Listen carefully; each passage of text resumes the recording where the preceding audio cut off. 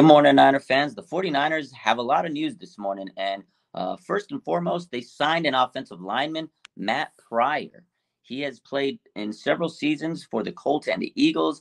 Again, Matt Pryor is an offensive lineman who's played in 60 games in his career. He's had 24 starts over his 4-year career, and he started 9 games for the Colts last year. So this is a guy that could come in and be depth or a camp, positional player to help challenge Colton McKivitz and Jalen Moore at that tackle position and add some depth. Now, it does appear that Colton McKivitz is going to get that starting right tackle job from what John Lynch has said today. But again, this is a guy that could come in and be a valuable contributor in terms of depth on the line. He could be the swing tackle and, like I said, compete against Jalen Moore in training camp. So this guy has played pretty much every position on the offensive line through his career except center. So expect him to come in and compete against Colton McKivitz and Jalen Moore for that right tackle spot. At least he could come in and be a swing tackle. But it does appear that Colton McKivitz is going to be your starting right tackle. But we'll see how everything kind of goes and how the dust settles.